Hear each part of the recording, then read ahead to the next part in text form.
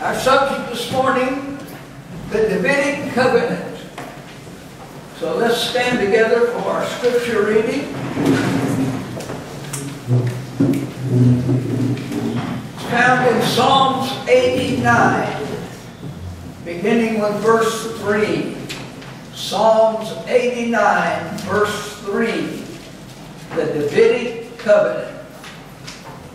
That is the covenant God made with David. Don't forget our evening service tonight at 6 o'clock. We're having a regular Sunday night service now. Every Sunday night, Brother Kim will be preaching. I have made a covenant with my chosen. I have sworn unto David, my servant. They cease to have this place forever. And you will God to all generations. Selah. My covenant will I not break, nor alter the thing that is gone out of my lips. Once have I sworn by my ordinance that I will not lie unto David. His seed shall endure forever, and his throne as the sun before me.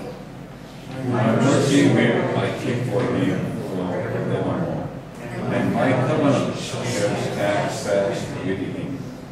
His seed also will I make to endure forever, and his throne as the days of heaven. Thank you. Be seated, please.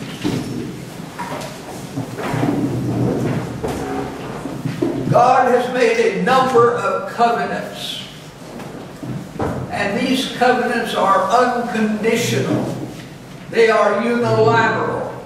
They are made by God Himself to those to whom He made them.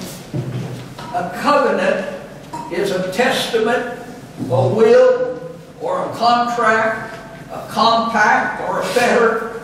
It is that which binds together. And God binds himself together with his people by saying, I will be thy God, and thou shalt be my people. That is a fetter. That is a covenant. And God made an unconditional covenant with David.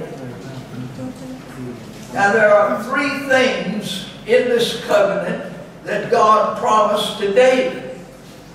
And these are literal. They are not to be spiritualized away or allegorized away. Amen. They are real. They are literal. Here are the three things that God promised to King David of Israel. Number one, a house. I will make thee an house. That's referring to David's posterity. It's a dynasty of his family throughout the ages. Secondly, a throne.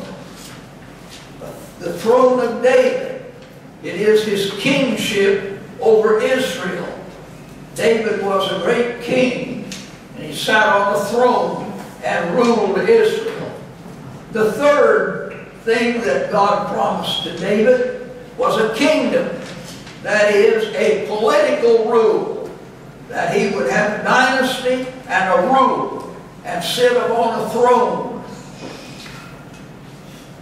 Now, there are those today who are well-meaning, well-intentioned, but they're quite wrong in their view of the Davidic covenant. They believe that it's a spiritual covenant, that it's not real, it'll never happen. We don't agree with that. We believe that when God spoke these literal promises to David in the form of a covenant, which he ratified, that he would fulfill them. And David will one day come back and he will reign over Israel. Christ will reign over the world. David will reign over Judah as he did when he was here upon the earth. Now, disobedience would bring chastisement, but it would not break the covenant. There are those that teach us that because of their disobedience to God, that he broke the covenant with them. God never breaks a covenant. Right. And he did not break his covenant with David or with Israel. His covenant was reaffirmed even after repeated disobedience. The provision of the Davidic covenant was that David was to have a son who would succeed him and establish a kingdom upon this earth. David one day was sitting in his palace and he was musing, and he got to thinking about the Ark of the Covenant, which was housed in a tabernacle of curtains. And it didn't seem right to David for that precious object that had been carried through the years by Israel, that it should be in a house of curtains while he dwells in a palace. So he decided that he would build a house for God. And he made a presumptuous plan. And he was mistakenly encouraged by Nathan the prophet. He told Nathan what his plan was, and Nathan said, yes, that's a good idea. You go right ahead. Do it. And then Nathan went out from the palace, and David is thinking now, how am I going to build this palace or this house for God, to have a place for the furniture of the tabernacle to reside. And Nathan only got about 40 feet away, and God stopped him.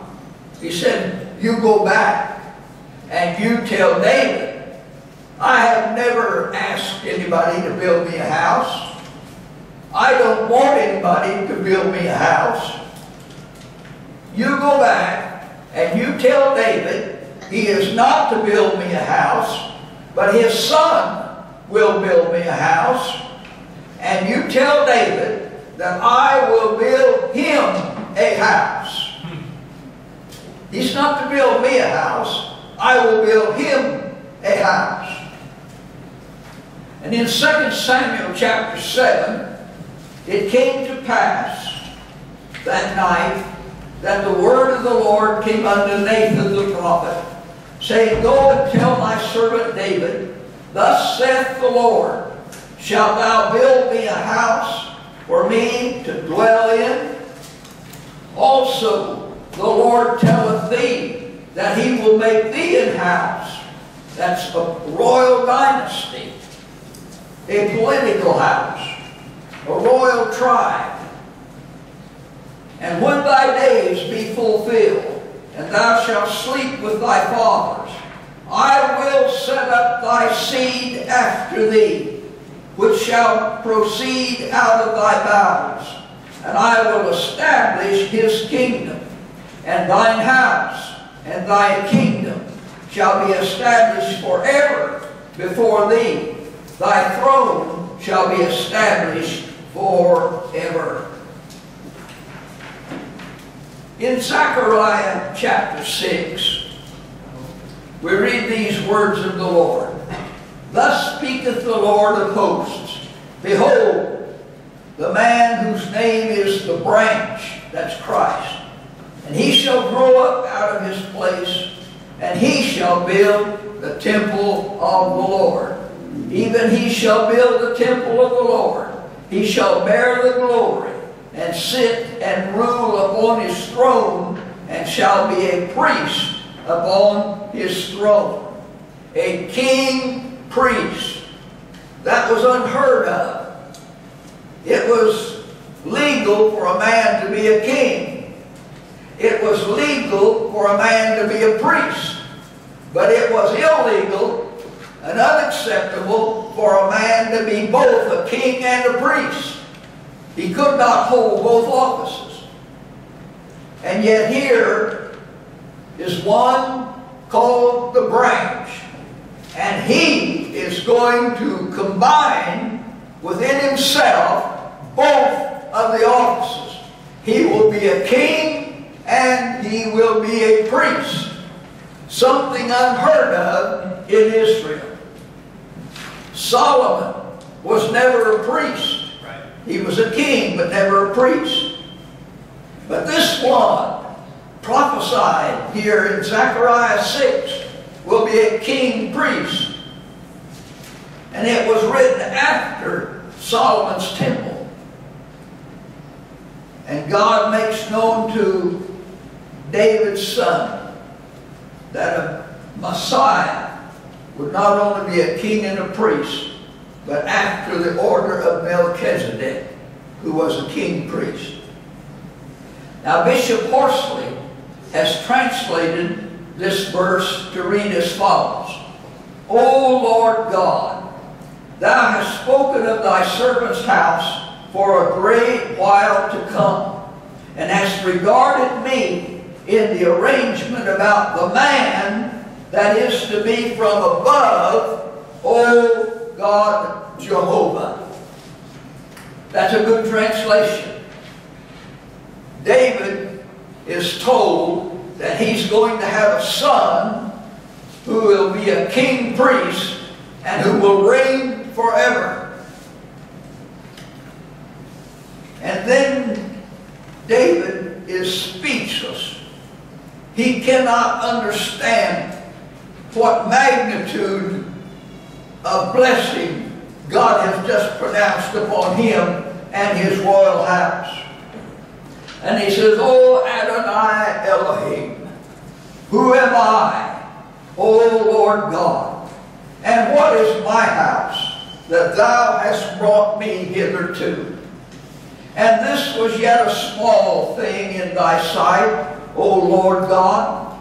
But thou hast spoken also of thy servant's house for a great while to come. And is this the manner of man, O Lord God? David is musing. He is saying, I could understand how I could have a throne that would last forever. But to have a son to sit on that throne, who is both a king and a priest, what a man. What a man. That's what David is musing. I just cannot take it in. Such a man will be my son. David is overwhelmed with awe at such a promise, such a covenant. You'll remember when the Pharisees tried to trap Jesus with a question, he answered with a question for them. In Matthew 22 and verse 42, while the Pharisees were gathered together, Jesus asked them, saying, what think ye of Christ? That is the Messiah. Whose son is he? That is, when Messiah comes, whose son will he be? And those Pharisees say, well, that's easy. He'll be David's son. And they were right about that. It is David's son who will take the throne when he returns. Of course, there's a question here. How then, here's Jesus' question to them, how then doth David in spirit call him Lord, saying, the Lord said unto my Lord, sit thou on my right hand till I make thine enemies thy footstool. If David then called him Lord, how is he his son? How could he be the son and the Lord at the same time? They had no answer for that. David's son is going to be David's Lord. How could he be David's Lord and son both? The answer to that is found in Revelation 22 and verse 16. I, Jesus, have sent mine angel to testify unto you these things in the churches. I am the root and the offspring of David. He's saying, I am the creator of David, and I am the offspring of David. Now, how could that be? If Jesus is the root of David, then David came from Jesus in creation. And if Jesus is the offspring of David, then Jesus came from David in his lineage as a man. So Jesus is David's creator, his root, and by his birth through the seed of the woman, through Mary, who was of David, he is the offspring of David. You see, the wisdom of our Lord was beyond these Pharisees. Amen. It is beyond ordinary men. The divine omniscience of God to work out such a thing and yet make it perfectly legal. In Luke chapter 1 and verse 30 through 33, we have proof that Jehovah's promise to David refers to Jesus. So I'll read it. Verse 30. And the angel said unto her, fear not, Mary, for thou hast found favor with God. And behold, thou shalt conceive in thy womb, and bring forth a son, and thou shalt call his name Jesus. He shall be great, and shall be called the Son of the Highest. And the Lord God shall give unto him the throne of his father David. And he shall reign over the house of Jacob forever, and of his kingdom there shall be no end. In other words, Jesus came from the lineage of David. He is David's greater son. Now, David had other sons, Solomon and Nathan and so on. But this son is going to be a king and priest. He's going to rule someday. And during the ministry of Jesus, he was recognized by some as the son of David. The blind men in Matthew chapter 9, when Jesus departed thence, two blind men followed him, crying and saying, Thou, son of David, have mercy upon us. He was recognized when he performed miracles in Matthew 12:23. And all the people were amazed and said, Is not this the son of David? Then he was recognized again at his triumphal entry in Matthew 21:9. And multitudes went before, and that followed, cried, saying, Hosanna to the Son of David. Blessed is he that cometh in the name of the Lord. Hosanna to the highest. Then he was recognized by the Apostle Paul. In Romans chapter 1 and verse 3, concerning his Son, Jesus Christ, our Lord, which was made of the seed of David. That is, he was the Son of God, and he was the son of David. He was the Son of God from all eternity, and he was the Son of David by his virgin birth of Mary, and declared to be the Son of God with power, according to the Spirit of holiness, by the resurrection of the dead. And Paul also affirmed that to Timothy in 2 Timothy 2:8. Remember, he said, that Jesus Christ of the seed of David was raised from the dead according to my gospel. So who is David's greater son? Not Solomon, not Nathan, not Adonijah. The greater son of David is the Lord Jesus Christ.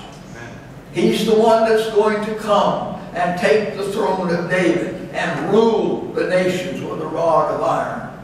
Now we come to another question. Why does Jesus have two genealogies? Two. He had to have two, and I'll show you why. He has a genealogy in Matthew. Matthew chapter 1, you have the genealogy of Jesus as he came through the lineage of David. Then in Luke, the 3rd chapter, you have the genealogy of the Lord Jesus. So there are two genealogies, one in Matthew and one in Luke. They don't contradict one another, and yet you would think that they would, but they do not. Because the Messiah had to come through the lineage of David. No man could sit on the throne in Israel unless he came through the lineage of David. He had to come through David's line. He couldn't come through some other line. He had to come through David and Solomon. But 500 years after David, David's dead, gone to heaven, there's a man by the name of Coniah. Coniah was also called Jeconiah. He was also called Jehoiakim. He had 3 different appellations of names. He was a Judean king during the captivity, and he came under the curse of God. Now, being under the curse, he could not sit on the throne.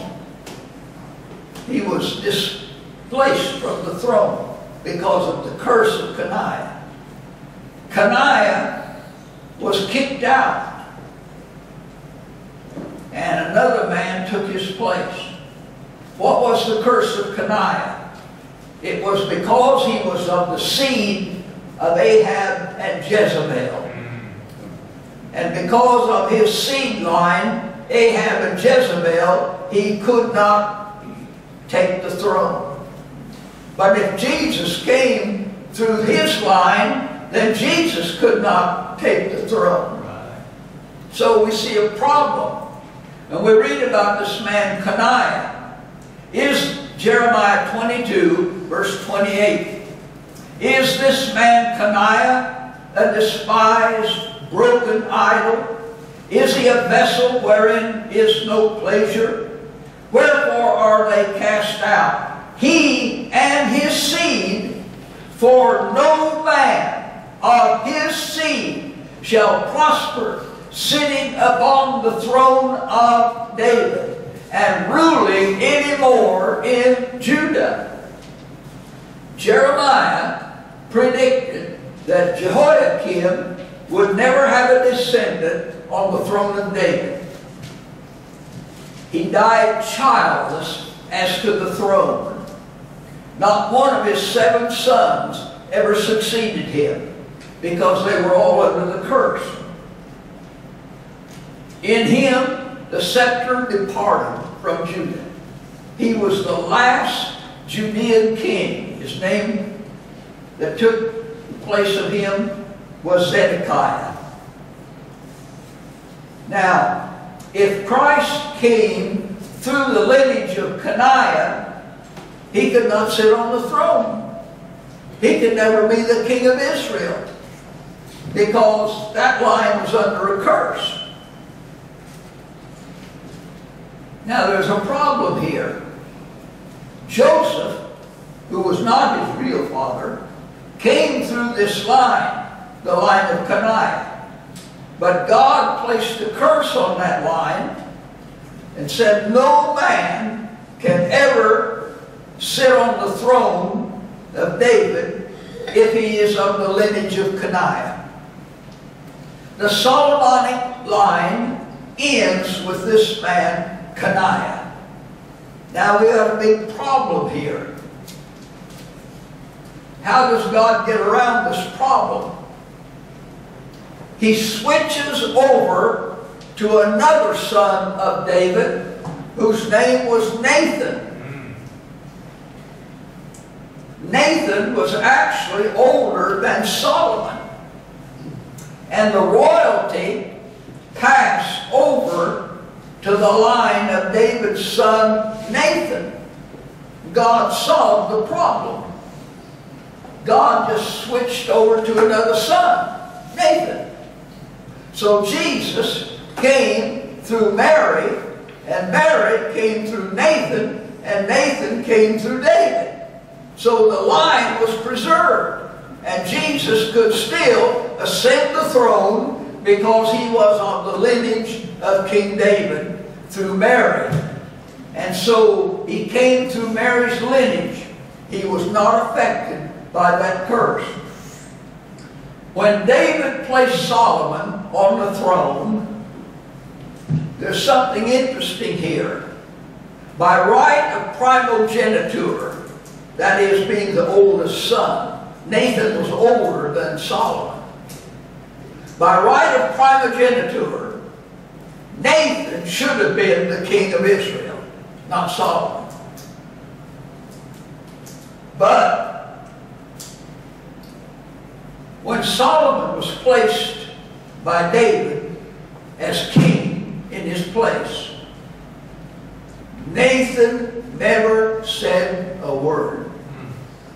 And yet, by the right of primogeniture, it was his right to become the king of Israel. And he didn't. He allowed David to put Solomon on the throne that he was in the lineage to receive, and he never said a word. And if you will ask me the question, who kept Nathan's mouth shut? Wouldn't anyone want to be the king of Israel?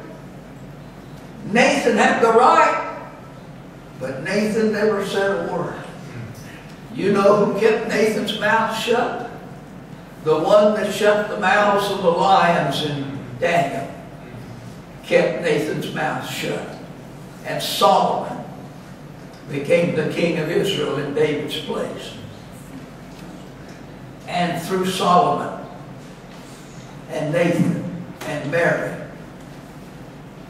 Jesus will be the king priest, David's greater son, who will come and reign. Luke gives us the line of Mary, the daughter of Heli. And through Nathan, God preserved the bloodline of David while avoiding the curse of Coniah. The very wisdom of God to work out an insoluble problem was no problem for God. You see, God knew all the time that he was going to bring Nathan into being. He knew all the time this was all going to take place. And he knew all the time that Nathan would be the one who would take over the seed line. And so what we have here is Luke tracing Jesus' real pedigree backward from Mary, his true parent, through Nathan to David. So by bloodline, Jesus comes through Mary, which connects Nathan to David and connects him to David by Nathan. Then, with Joseph being his foster father, not his real father, his legal father.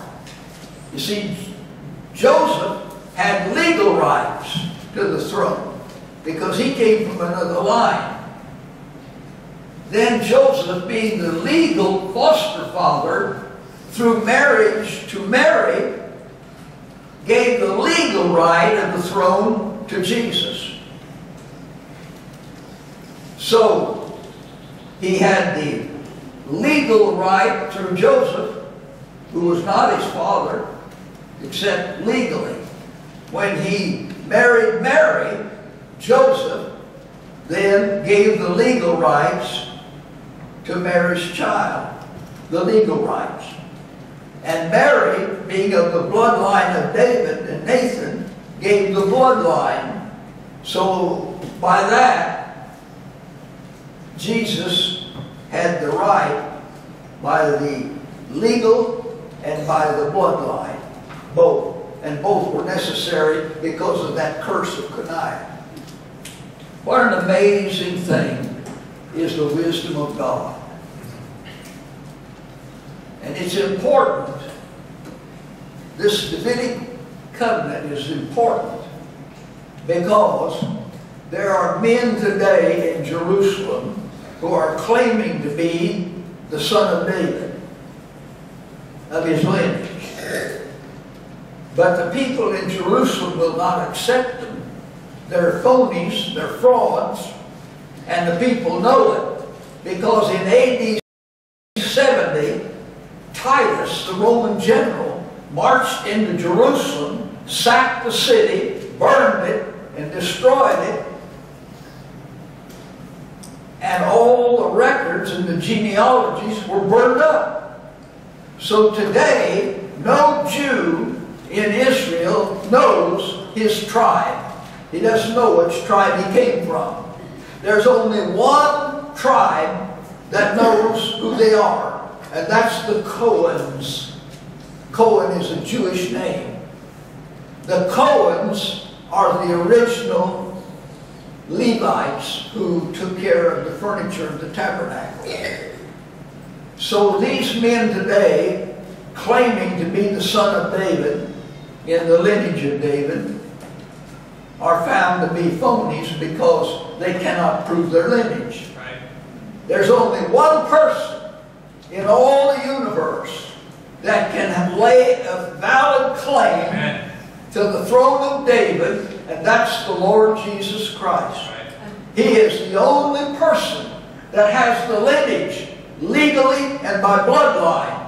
No one else can do that but him. Amazing is this Bible. An amazing Bible. Now, there are those that question the reign of Solomon. They say the reign of Solomon was interrupted. Yes. There has been an interruption of the lineage. King after king after king after king. All from the lineage of David. But because of sin, the lineage was stopped temporarily, and no other kings took place. So for over 2,000 years now, Israel has not had a king. Right. Israel is a theocracy. A theocracy is a nation being ruled by a king. But today, and for the last 2,000 years since they crucified their Messiah, they have had no king. They have a president. That's a far cry from the king. And this is important because in the Davidic covenant, Christ being the only one that can lay claim to the throne of David, all others are frauds. It can be interrupted, but not forever. It's a temporary interruption. It's lasted nearly 2,000 years. But there's a day coming when David's greater son, the son of David, is going to come down from heaven, and he's going to take the throne of David and rule the nations with a rod of iron. Because Nebuchadnezzar had captured Jerusalem later, taken all the people captive, and he had put Zedekiah on the throne illegally. The throne line had been interrupted. Zedekiah was placed on the throne, and God didn't hold with that. What God did was he said this in Ezekiel 21:26. He pronounced judgment upon King Zedekiah. He said, you have no right. The Solomonic line has been interrupted. You have no right to have Nebuchadnezzar put you in there as a king. I am the one who puts the kings in. He setteth up kings and taketh down kings.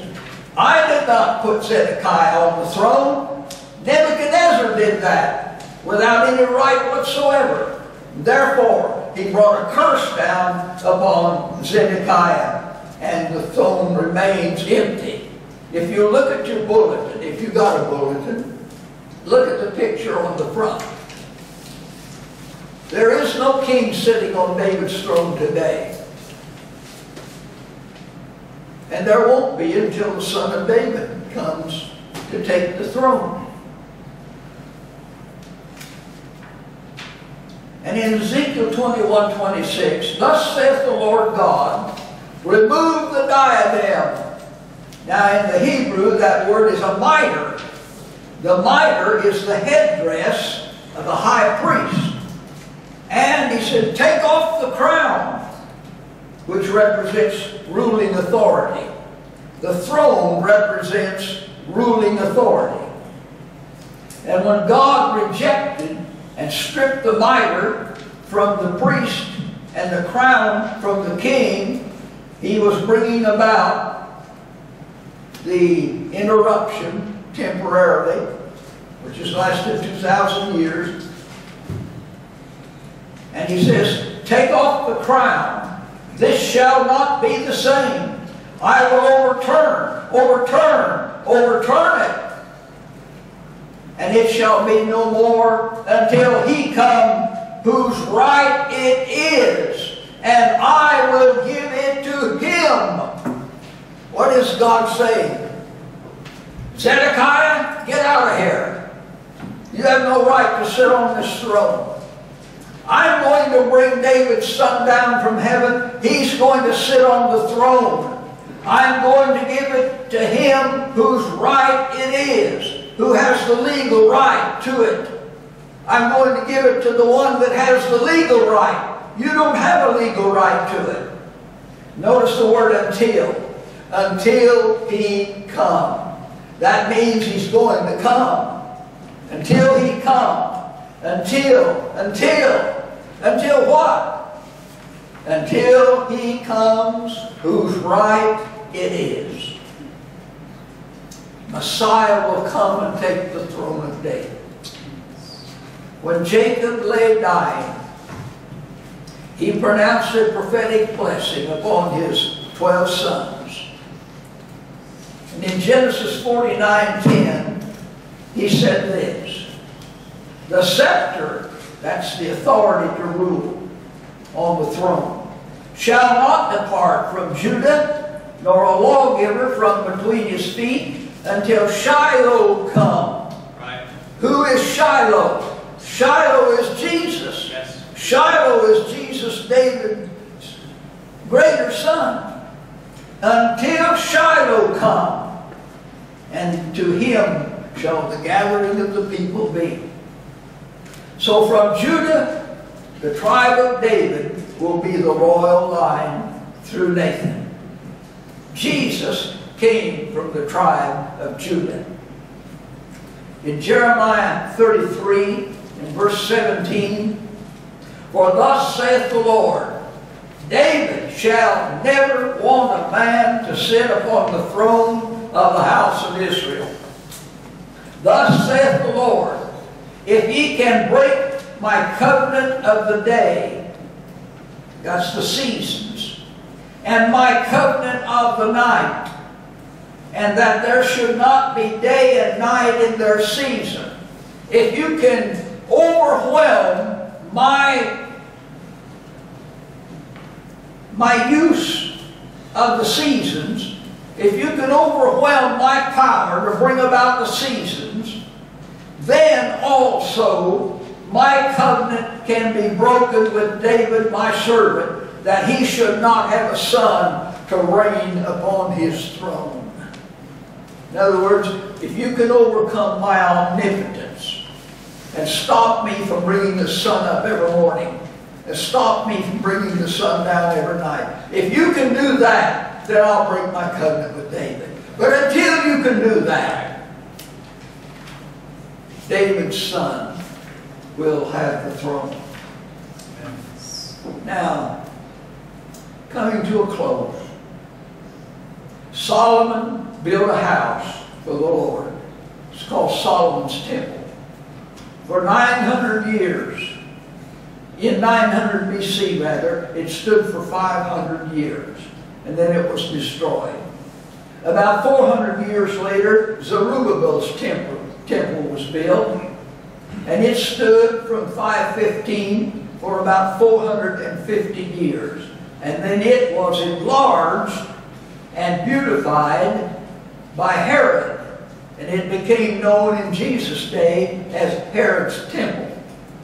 So for 2,000 years, and it was destroyed in 70 AD, by the way, for 2,000 years, Israel has had no temple on the earth.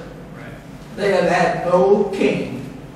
They have had no way to approach God because they crucified their Messiah, David's greater son, on the cross of Calvary. And today, there's going to be a temple rebuilt soon. And in the tribulation period, which is around the corner from us, the Jews are going to rebuild the temple, and the Antichrist is going to destroy it. That's Revelation 11:1. Today in Tel Aviv, classes are being taught to the Cohens, that's the Levites, pertaining to the offering of animal sacrifices in the future temple to be built during the tribulation period.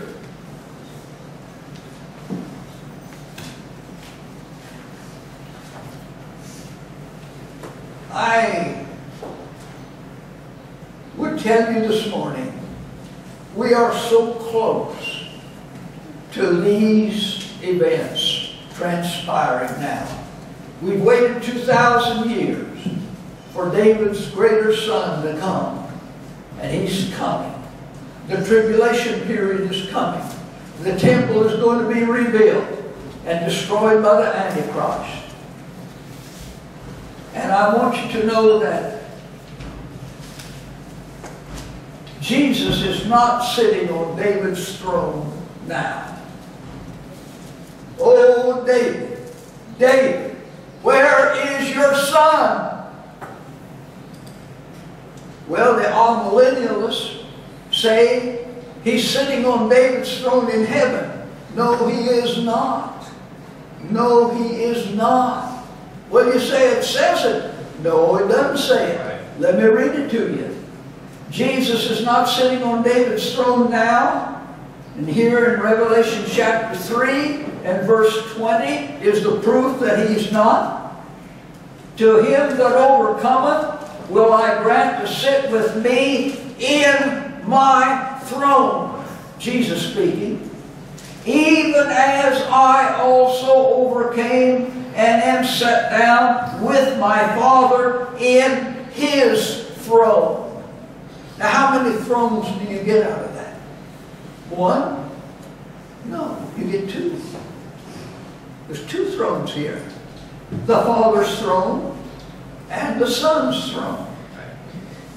There's two thrones there. Jesus is not sitting on his throne today. He's sitting on the Father's throne with the Father in his place as the second person in the Trinity. But when he comes again, according to all of these scriptures that are prophesied, then he will sit on David's throne. And then God will once again start the lineage of sitting a king on the throne. But it won't be king after king after king. It'll just be one king. Amen. King David. So will be occupied by David's greater son, the Lord Jesus Christ. Amen. David's throne is an earthly throne. It was an earthly throne when it was a throne down here. It will be an earthly throne when Jesus comes back to this earth and sits on David's earthly throne and rules the nations with a rod of iron. David's throne. Now I close with this. 2 Samuel 7:14. The immediate reference is to Solomon, but it goes beyond Solomon to the Lord Jesus Christ prophetically. And I read in verse 14, I will be his father, and he shall be my son. If he commit iniquity, I will chasten him with the rod of men and with the stripes of the children of men. Notice the stripes of the children of men. When did he take hold of iniquity? On the cross. He took hold of iniquity. He opened his arms to the punishment of Almighty God and to the wrath of Almighty God. He opened his arms and received it. He took hold of it. And what did he take hold of? The guilt and the sin that you and I had committed. This is talking about Solomon, but it goes beyond Solomon to Jesus Christ himself. That's when he took hold of iniquity, and that's the way that should read by Bishop Horsley. He says, when guilt is laid upon him, I will chasten him with the rod of men. And they chastened him with a whip, with the stripes of the rod of men. He was punished for iniquity. But whose iniquity? my iniquity, your iniquity. Jesus laid hold of the guilt and the sin that we had committed, and He was punished by the stripes of men on the cross of Calvary with nails in His hands and a spear in His side, and He bore it all for you and I. For He says in 2 Corinthians 5:21, for He hath made Him to be sin for us, He who knew no sin, that we might be made the righteousness of God in Him. Now, I want to go back in closing to David. David, you're dying. You're on your deathbed, and you're dying, and you've got to set somebody on the throne, and you've got to know where you stand with God. David, you murdered a man. David, you committed adultery. David, during your reign, you slew many men. You are a bloody king, David. But God forgave you. And I want to ask you, David, now that you're dying,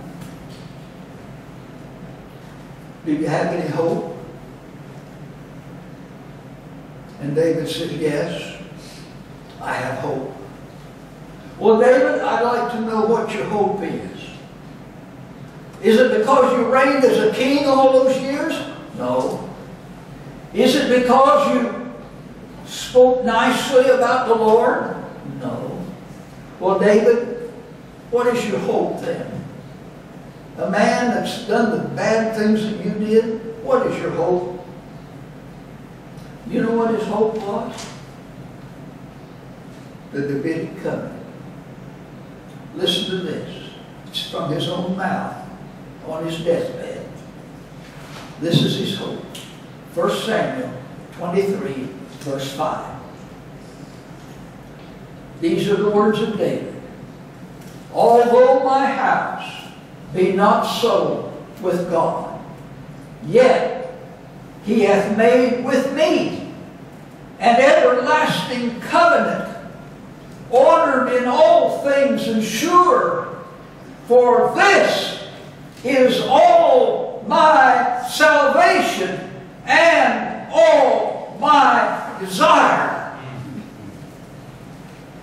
This covenant God made with me is all my salvation, and it's all I want. That's what he said. So you see the importance of the Davidic covenant. He said it's all my salvation. Nothing else. Just the Davidic covenant. And what is the covenant? The promise of God. And you might be saying this morning, I know God made a great covenant with Noah. He made a great covenant with David. I wish that He make such a covenant with me. I wish God would make a covenant with me like that and promise me everlasting life. Well, if you're wishing that God would make a covenant like that with you, I can tell you some good news. He already has. He already has. And I'll read it to you in closing. John 3:36. He that believeth on the Son hath everlasting life. You've got it now. And he that believeth not the Son shall not see life, but the wrath of God abideth upon him. John 3:36. That's your covenant from God. He's already made that covenant with you, if you're a believer. He that believeth on the Son hath everlasting life. you've got the covenant right there. All you got to do is believe on the Son, and you've got everlasting life. And it's yours. And that's all your salvation. Just like David said, it is all my salvation. What a wonderful covenant God has made with David. And what a wonderful covenant He has made with you and I. That His promise is all our salvation. Let's stand together, please. Be dismissed in prayer.